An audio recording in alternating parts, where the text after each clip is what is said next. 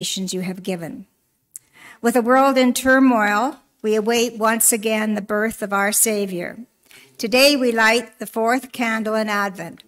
I invite Roberta and Dan McComb to come up and light the candle now.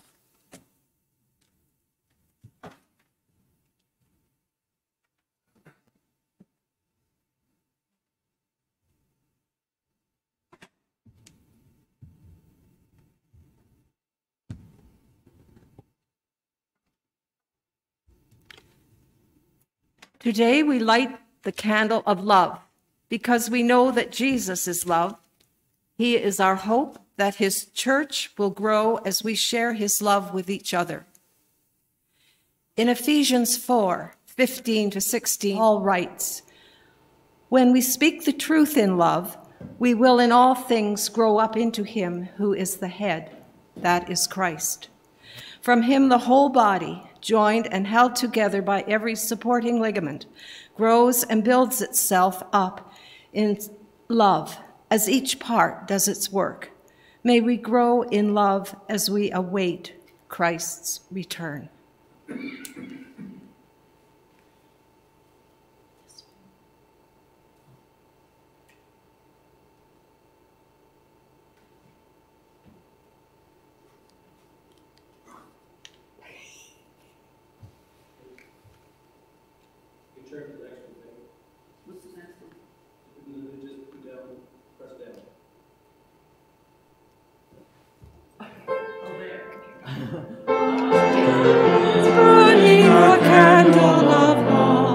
A candle to point us to heaven above, a baby for Christmas, a wonderful birth.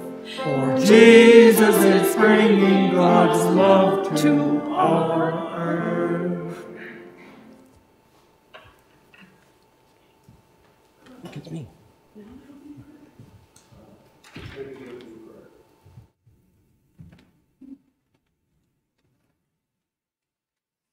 Please join me in the call to worship and the prayer of approach. This is from Luke 1, the Magnificat. The grace of our Lord Jesus Christ, the love of God, and the fellowship of the Holy Spirit be with you. We will sing of your steadfast love, O Lord, forever. Our souls magnify the Lord.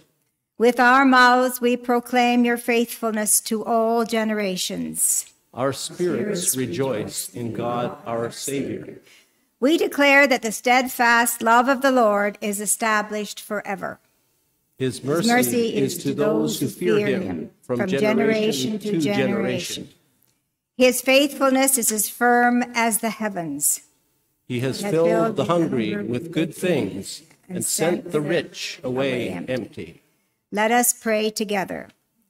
Thank you, God, that we are so greatly loved by you.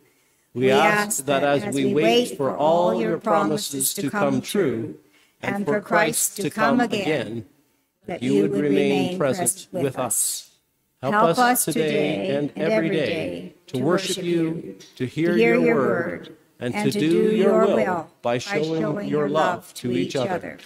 We ask it in the name of the one who was born in Bethlehem, Christ our Lord. Amen. And before I turn this over to Harry, I would just like to thank him on behalf of everybody at the Gardens. Harry came on Tuesday, and they were able to have their first ever communion, and a third of the residents came. 2 men, and the rest were women, of course. But that's okay, because the ratio is like only 12 men there. So it was wonderful. We were both stopped, and thanks so much. This was the first service they've had in the 18 months that the garden has been open, the first live service. And for them to receive communion was extremely meaningful. In fact, 2 people stopped me as I was taking the elements back to the kitchen.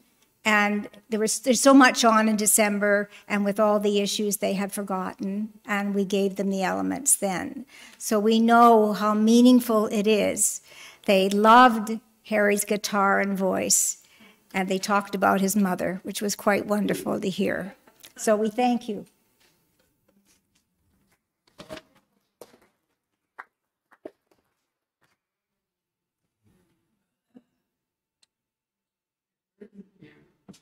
Camera pulpit. There we go. Hi. No worries. Yeah, two things. So first of all, thank you, Peggy. Peggy's filling in when all the rest of our regulars are out. Actually, no, we're getting there. If we have a few stumbling, we had no sound, and that was my fault, not yours. So I didn't set it up right. Renee Benoit in Sweden says no sound. But now you have sound. So what else was I going to say? Who else we got out there? Oh, number 2. Yeah. So thanks to Leslie, she set that up for us at the Gardens of Halliburton. So now Brian is there, so he was one of the men, and Henry. So it was a lot of fun. They call that the theater. Do they, that room? Is that the one they call the? Yes. Yeah. So some of them go on and watch church. Yeah. Minden last night. Oh yeah, they've watched online. Yeah. We'd like to get in on that action, but we start late, and they have lunch at 12. Right on 12, and you don't want to miss that. So. You go watch the one from the previous week. Well, yeah, we had a nice chat with the lady that sets it up. So this may actually develop in the new year. But thank you. That was there are 17 of these nice round comfortable chairs in that room that everyone was full. It was a full house, so it was fun. And so I'm just going to say who we got out here online. First of all, we have like 17 or something here today, and mostly in the choir people. So I don't know who you're going to sing to. I'm going to go down there, so you can, which is great. But everybody online will be able to hear you too. We've got Jan and Blair Hampton and Liz and Gary. What? She says today is Roberta McComb's birthday. We should sing happy birthday to you. Happy birthday to you. Happy birthday, dear Roberta. Happy birthday to you.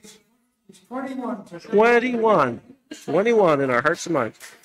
21. Cheryl Russell says, good morning and Merry Christmas to all. Jen Tedford says, happy birthday, Roberta. Lisa Harrison says, Merry Christmas. Paul Cornish, Christmas blessings to everyone today, and a special blessing for Roberta on her birthday. Paul and Nancy. Now you're getting feted in a big way here. Joy Cooper, blessings to all for Christmas. Dr. Renee Benoit from Sweden. I'm keeping a very close eye on that Lori Brown. What is that? It's always Lori. I know. She's here. Rest assured. Randy and Arlene Birch up in Kinesis Lake. And they were one of the ones that, along with Jan and Renee, that said no sound. So when you first started, they couldn't hear you because, it's good. You could. But we got to carry on. We heard you here. So I think that's all announcements-wise.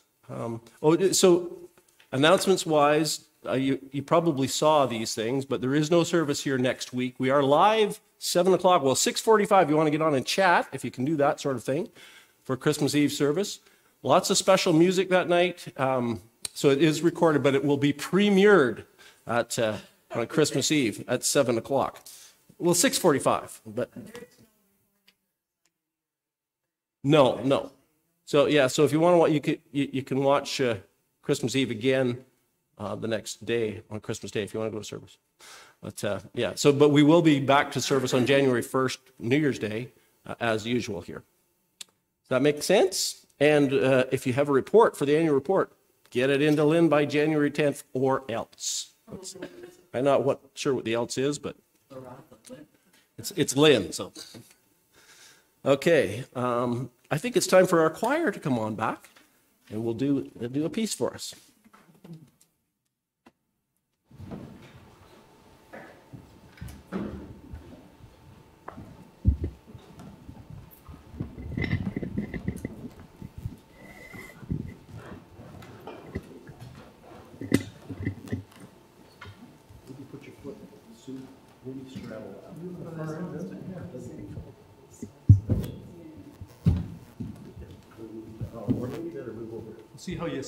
Let's see how you line up here. I think we're good.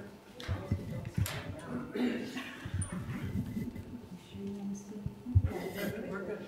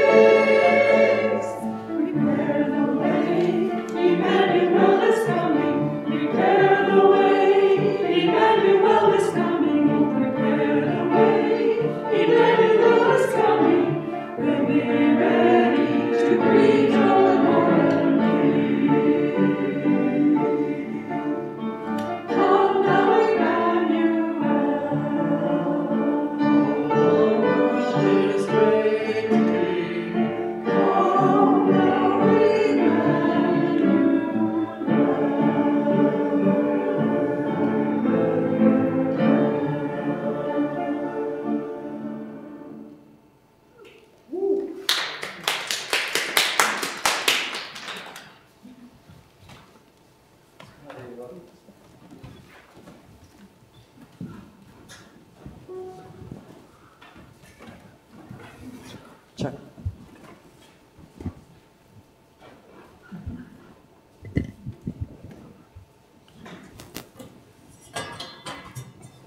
Thanks, choir. That was wonderful. Choir is also featured on the Christmas Eve service, just so you know. Yeah, might as well just go from here.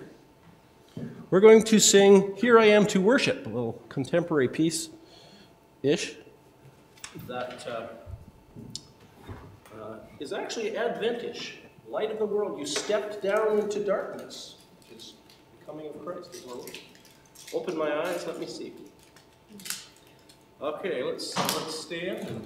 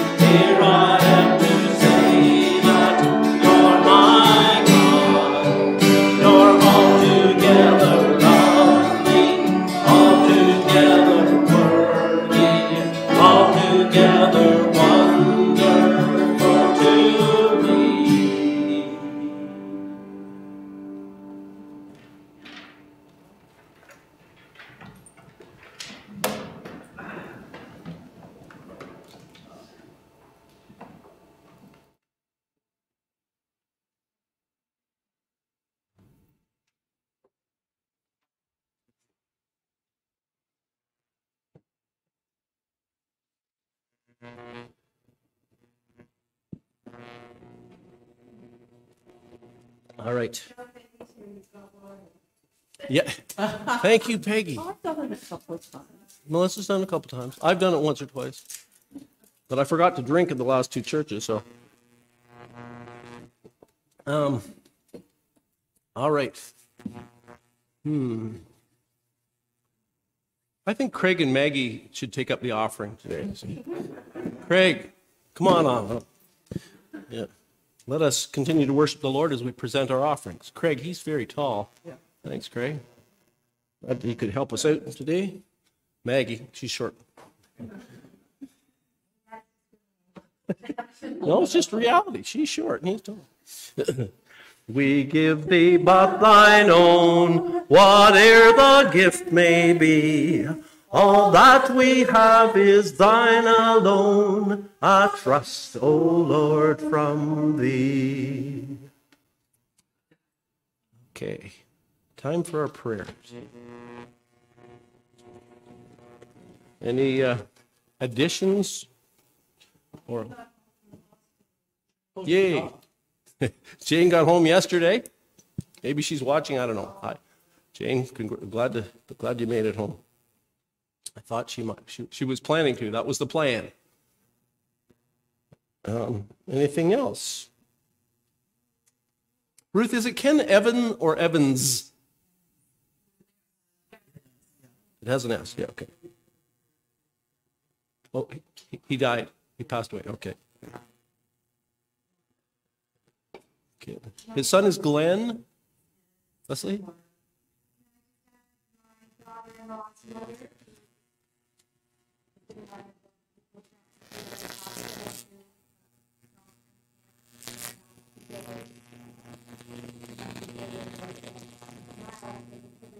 Right.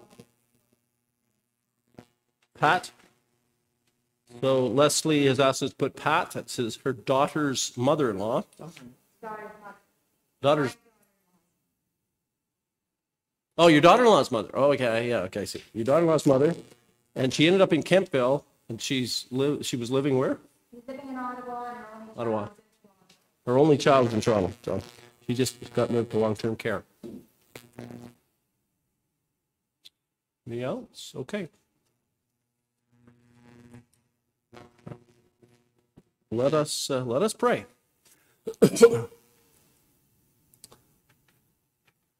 Lord, teach us to pray.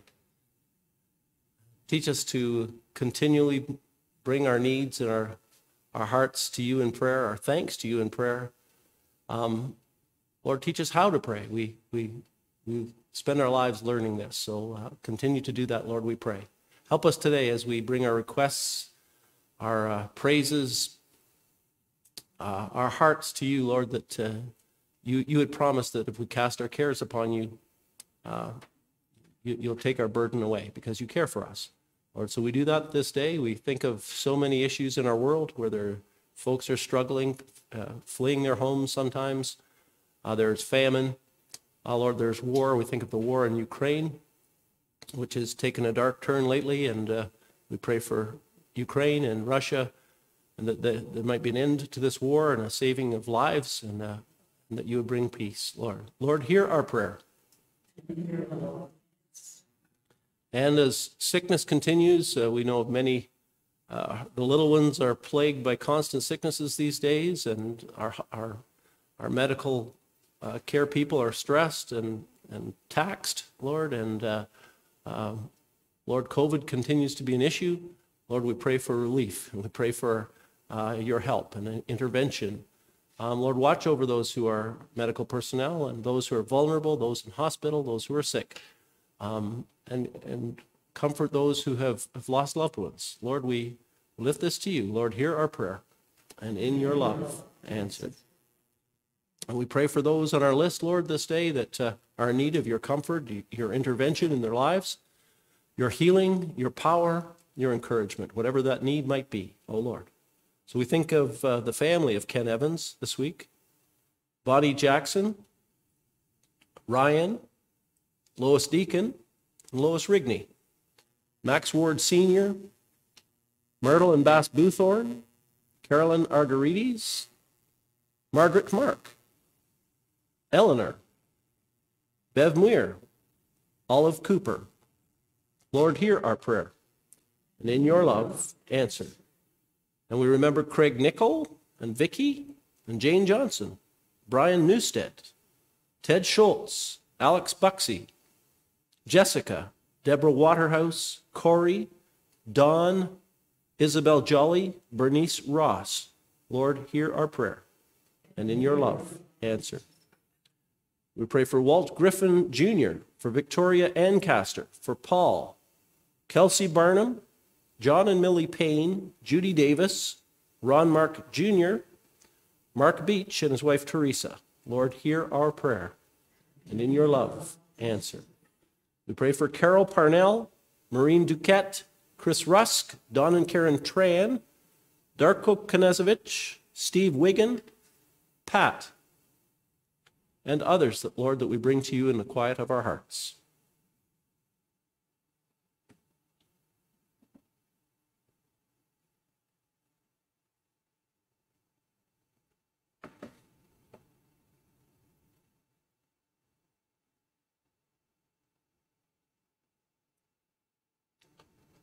Lord, hear our prayer, and in your love, answer. All of our prayers we make in the name of Jesus our Lord. Amen. We have a thanks from Arlene Birch, and Paul Carner says, thank you, Melissa and choir. Lovely. So you were heard out there. I thought of something, but I forgot what it was, so can't tell you. I think I'm calling Leslie back up to read our scripture.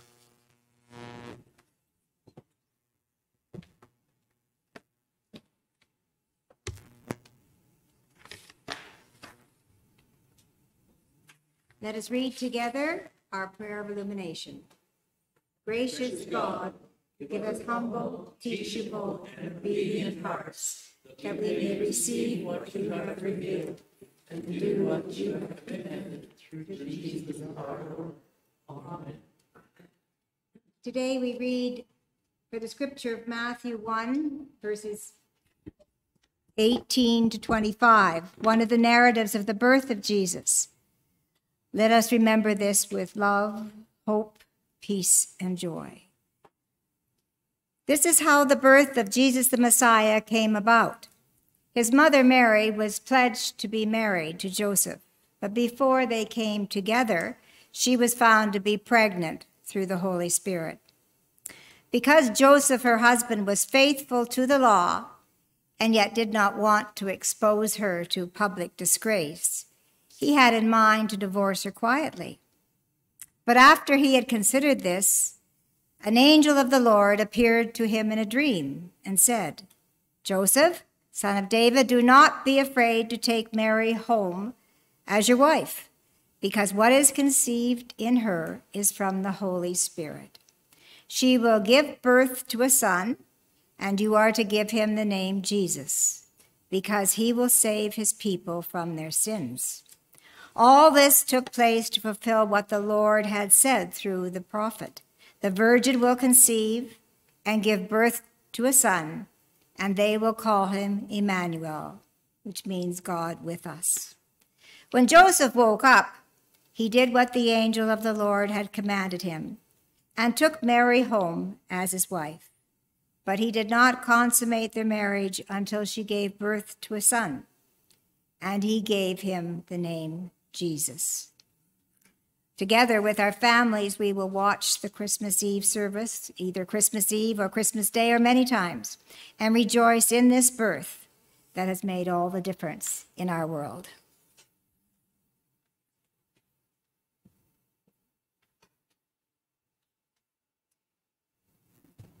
Thank you, Leslie. We are going to sing. Now, I'm not sure how many verses we put up here. I noticed there's 5 when I got to play in Inglesby this morning. We may have only the 3, I'm not sure. It says 11? 11 signs, so maybe. So I have to pay attention. Yeah. Okay, let's maybe start.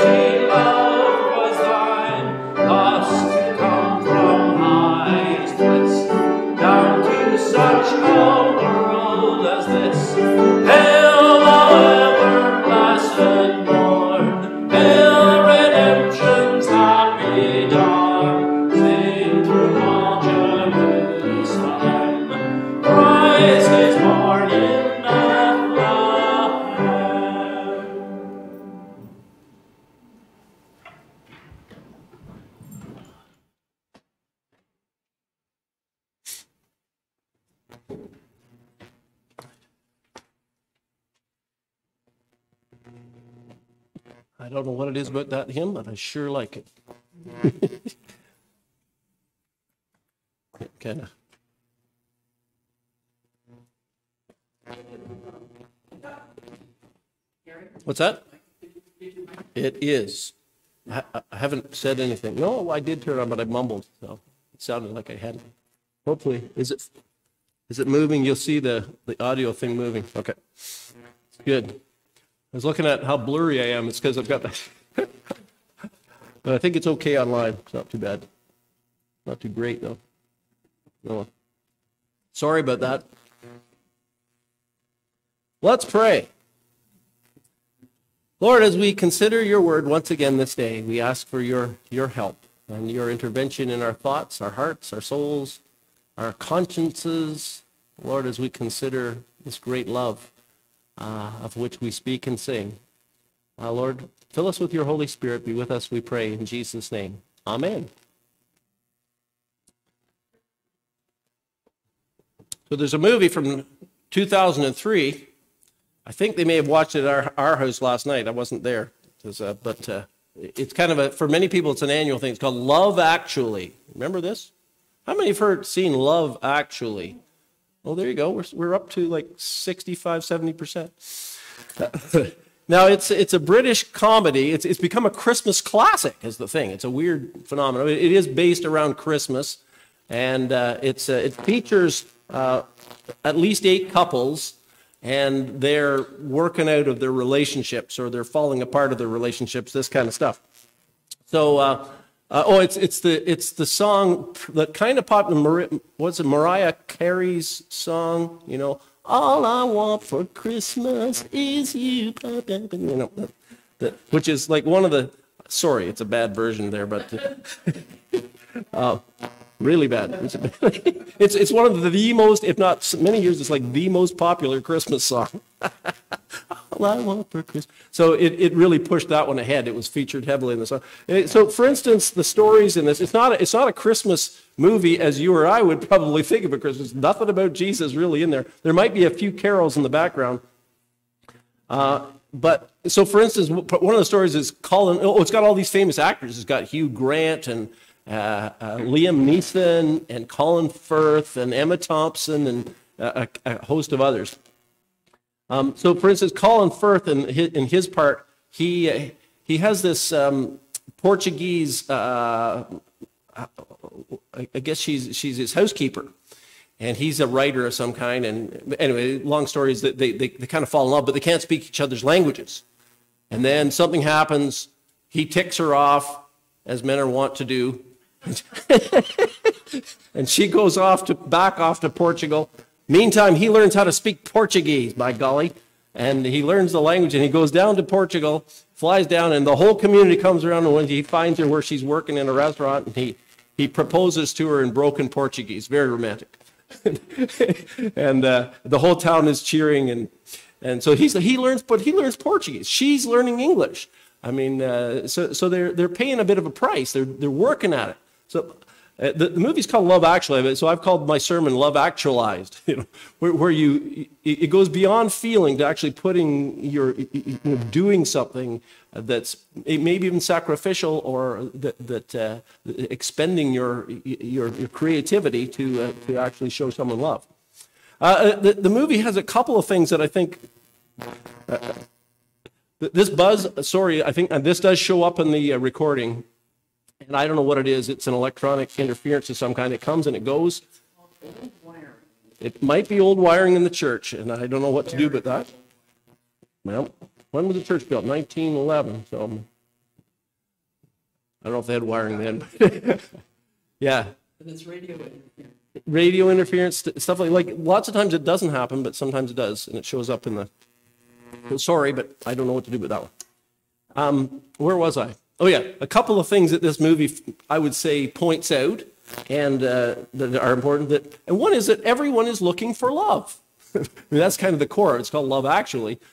Everyone, we all are. We're built that way. We're wired for love. We want to be loved. We need to be loved, and we need to love. It's just the way God built us, I would say. I mean, we are the children of God, made in the image and likeness of God, who is love. So it kind of stands to reason that that's, I mean, from the get-go, from when we're little children, we need to be loved all through life.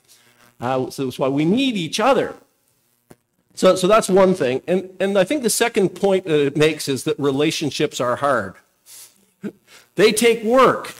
And so, you know, I think that the title, Love Actually, means, you know, what love really looks like. It's not just, you know, I feel this for someone and therefore everything is going to be happily ever after. It's, I feel this, but also, you know, we need to work at it. And if we don't, things happen. So Love Actually. And the world has ever been thus since you know, the dawn of time. And we find an example of this. It could almost be one of the stories that floated into Love Actually, the story that we read today that Leslie just read. So just a little background to that is 2,000 years ago, of course, marriages across the board were arranged. All marriages were, in fact, in the history of the world, almost by far the vast majority of marriages have been arranged. That has been the way that things were done for most of history. The whole thing that we kind of take for granted now is not really the way things were usually done, and still are not done in much of the world. You know, our idea of, you know, we date and we get to know each other, we fall in love, and then we marry each other. That's the kind of way we work. And many people in the world would argue that it's better to have an arranged marriage. Of course, they're wrong. We know that, right? But that's the way it was. And of course, that was the way it was for Mary and Joseph. It would have been something that was set up for them, maybe when they were little children.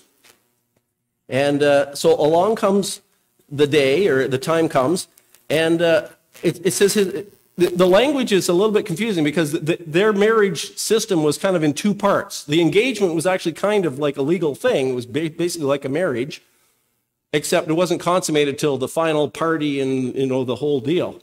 The wedding feast and all that stuff. And there's a lot about this in the Gospels. There's references to the wedding feast, and Jesus and his disciples and his mother go to the wedding feast in Cana of Galilee, and they run out of wine. You probably heard this story.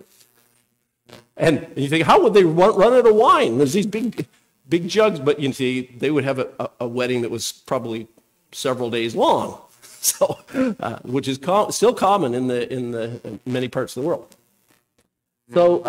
So it's arranged, but it was not such a simple deal, was it? So it says his mother was pledged to be married to Joseph, but before they came together, she was found to be with child through the Holy Spirit.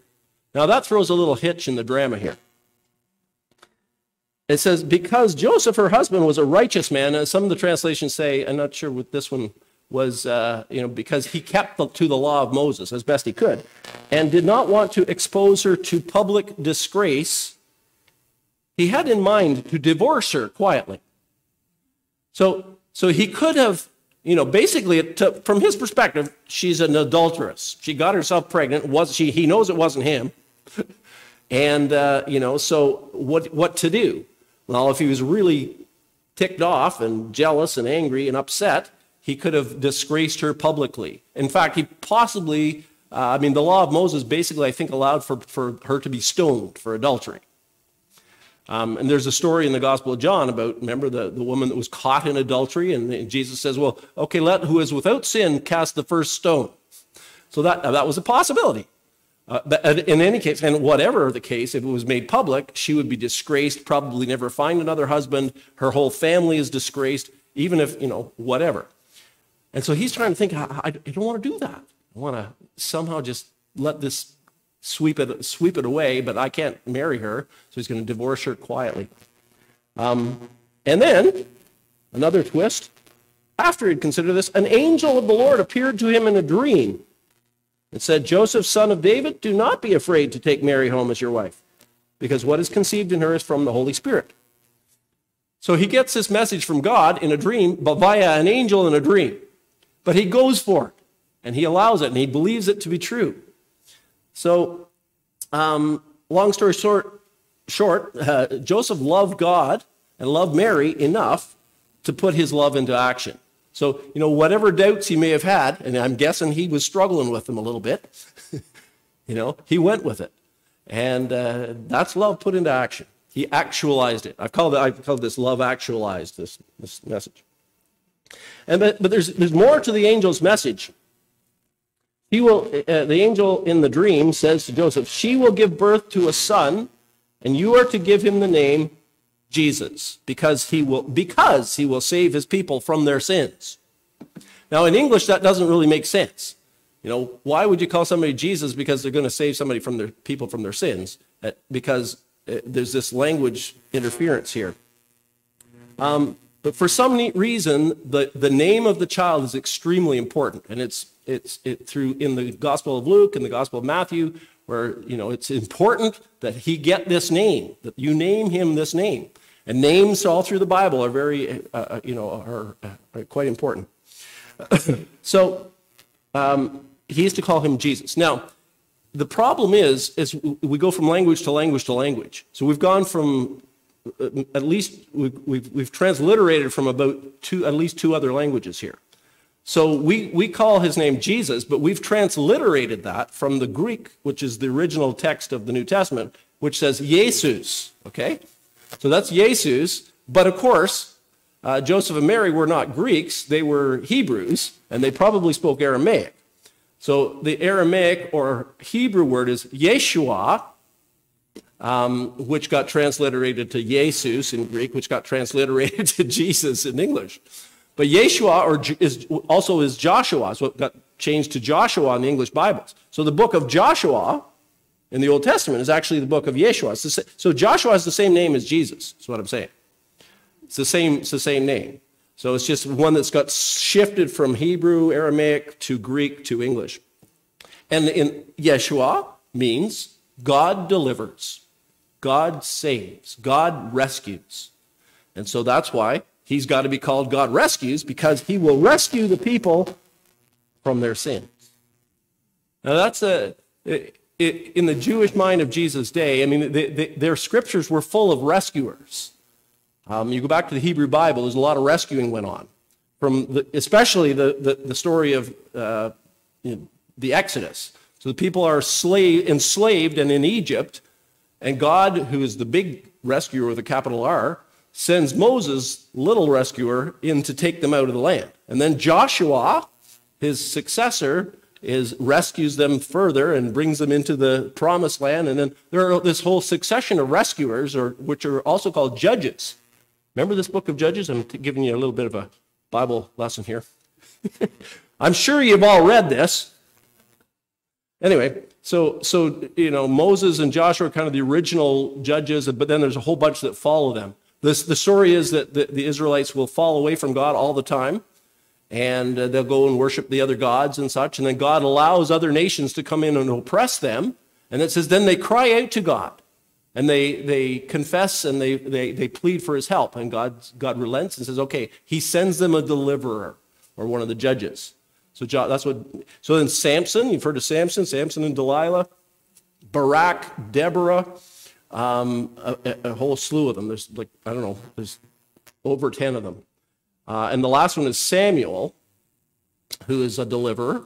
And then he anoints the kings, Saul and then David. And they are rescued. So all the kings are also rescued. So in the mind of the Jews of Jesus' day, a rescuer, a deliverer was a political military figure, who would fight for them and rescue them. So he makes pains. Matthew, in writing this, says, well, he tells us the story of the angels, is because he will save his people from their sins. This God saves. And that's actually huger than being a political military deliverer, because at the root of all the problems of humanity is sin. I mean, that's the reason there's oppression. That's the reason there's been slavery. That's the reason there's been conquerors, because of pride and selfish ambition and hatred and all that kind of stuff. That is at root sin. And Jesus came to deal with the root problem.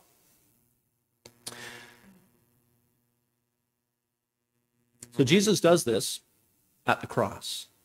So you can't divorce these two. You never. So this is we're looking at the coming of Christ, the advent, the love of God to send the baby, but the baby is here to rescue us through the cross. Peter, in his epistle, writes, "For Christ died for sins once for all, the righteous for the unrighteous, us, to bring you to God." For Christ died for sins once for all, the righteous, Christ, for the unrighteous, the rest of us, to bring you to God. That is love actualized. It's love put into action. And Jesus himself taught this in the Gospel of John. We read this: "Greater love has no one than this, that they lay down their life for their friends." Kind of puts it in simple terms here. You can't love somebody more than to die for them. You can't give any more than your life, can you? That's the biggest thing you can give. So Jesus says, and then Jesus goes on to say, "And you are my friends." So he laid. Now the really big deal here is that Jesus is not just some messenger or some servant of God. He is God. He is God. And that's strange. That's this weird thing. It's hard for many to believe, but it's the essence of Christian faith. It's at the core of what we believe, that is distinctive about Christianity and about our Christian faith, is that we actually believe, to me this is Orthodox Christianity, and people have obviously a hard time to swallow it, the God who made the starry skies, became one of us, completely human. It's hard to really get that. Do we understand that? No. Does it mean it's not true just because we can't? There's lots of things we can't understand about God, or even about, do we understand infinity or, immortality or eternity? Can't really grasp that. Eternity in the past, eternity in the future, or that God always was. He had no beginning. or that God is three in one. I mean, there's many mysteries so that we can't explain. So that he became human is mind-boggling, but doesn't mean it's not true.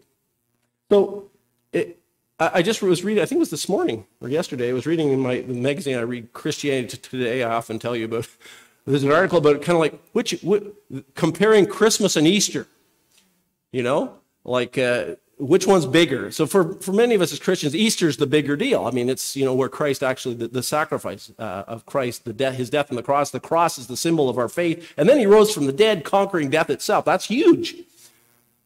The world as a whole doesn't pay much attention to it. And there's a few, you know, Easter bunny and some eggs and stuff.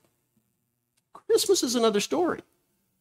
So Christmas is about, you know, the creator of the entire cosmos, all, you know, the entire universe with all its galaxies, and who has sustained it throughout all its history, and who created and brought to life every living creature, became a human being. And a helpless one at that, like not just a full-grown person like Adam seemed to have been, but a helpless babe. And that's you know, stretches credulity a little bit. but for some reason, our world loves Christmas. You ever noticed this? We're in the middle of it right now. Not a lot of people in church, but a lot of people have their lights up and their trees up, and they've been out buying presents and singing the songs, you know, and having the Santa Claus parade was the biggest one we've ever had this year. Wild. Some strange phenomenon there. There's something about this, even though they don't maybe know what it's all about, that grasps the public imagination, and that's an opportunity for us as Christians. I mean, there's a bit of an ear open there to, you know, who this is, this Jesus, this God rescues, and they sing all these carols without knowing what they're saying. Well, they're not probably going to sing the one we just sang, but see amid the winter's snow, right? But we just sang it. Things like, lo, within a manger lies God who built the starry skies. Okay. That's just one. So, but they may not sing that, but they'll definitely sing Hark the Herald Angels Sing, which we're about to sing. And it has lines in it like, veiled in flesh, kind of hidden in flesh, the Godhead see. Lo, the incarnate deity. Deity is a fancy name for God. God in the flesh. Or if we sing O Come All Ye Faithful, which I'm sure we'll do at least Christmas Eve. God of God, light of light, lo, he abhors not the virgin's womb. Everybody's singing this stuff these days, which is wonderful. But they know not what they say. That's the core of our belief. There's another song, to go back to our popular songs, relatively recent, 1995. It's written by Eric Bazillion and sung by Joan Osborne. Remember, what if God was one of us? Remember that? What if God was one of us? Just a slob like one of us, just a stranger on the bus trying to make his way home. Remember that song? I know I don't sing it well, but I mean, okay, fine. I sing it really badly. Melissa snorted when I said I don't sing it well. And I don't. I understand that. I don't. It's not really that tune, but you got the idea. What if God was one of us, just a slob like one of us, just a stranger on the bus trying to make his way home? And whenever I remember hearing this song the first time, I said, well, yeah, he was. I mean, there's no what if about it. It's exactly what happened. God became one of us. Emmanuel, God with us. And that's sacrifice. Real love is sacrificial. We're talking about love today. It's a candle of love. If you've ever been a parent, many of us here have, you know that once you have a child on the way, your life has changed. It's flipped, and all your focus now is on this person over your own needs, right? And that doesn't stop once they're born. It turns out it's kind of a lifelong thing. And that's sacrifice, because that's the essence of love. If you're married, if you have a wife or a husband, you know that in order for your marriage to work, there's got to be give and take. You can't have it all your own way. You know, love does not insist on its own way. You reciprocate back and forth. Same with any friendship. If you got a friend, if you're going to keep that friend, you know, you got to understand that you got to put up with some stuff, let's just say. And they're not perfect like you. That's the thing. That's the problem. And so that's at the core of what love is and relationships are all about. God called us to live sacrificially in community, but he leads the way. So when Jesus came, he led the way. I mean, first of all, sacrifice leaves all glory, all power behind and becomes a baby. In Philippians 2, we're told he did not count equality with God something to be grasped. It wasn't like he's so humble. It wasn't like he was worried about losing out, even though he had, as a child, as a babe especially, he didn't know much of anything. He's utterly dependent on his parents. Then he lived this life. He was a refugee in solidarity with all refugees. I mean, we hear a lot about refugees these days. I mean, a few years ago it was the Syrian refugees. Now there are Ukrainian refugees by the millions. African refugees trying to make their way to Europe. It's a tough, tough place to be. And Jesus, when he was little, Herod was trying to kill him, so his parents had to take him as a refugee into Egypt to keep him safe. He was persecuted, he was hated, he suffered, and he died. And he rose again. But all that was for us. This was summed up in his name, Jesus, Yeshua, Jesus. God rescues, given to him at his birth, the name that is synonymous with real, sacrificial, actualized love. Let's pray.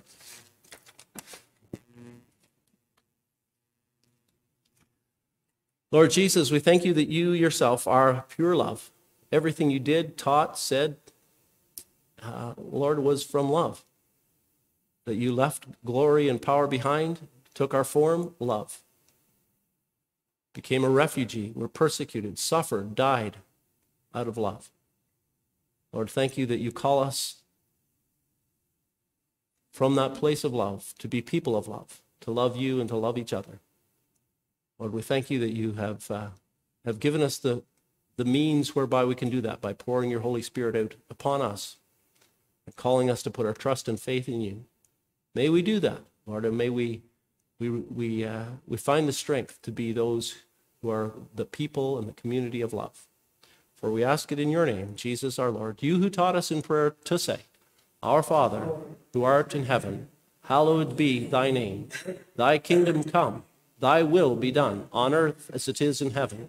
Give us this day our daily bread, and forgive us our trespasses as we forgive those who trespass against us. And lead us not into temptation, but deliver us from evil. For thine is the kingdom, the power, and the glory, forever and ever. Amen. So just a reminder that there is no service next Sunday on Christmas Day, but we will be back here on New Year's Day. Let's sing, Hark the Herald Angels Sing.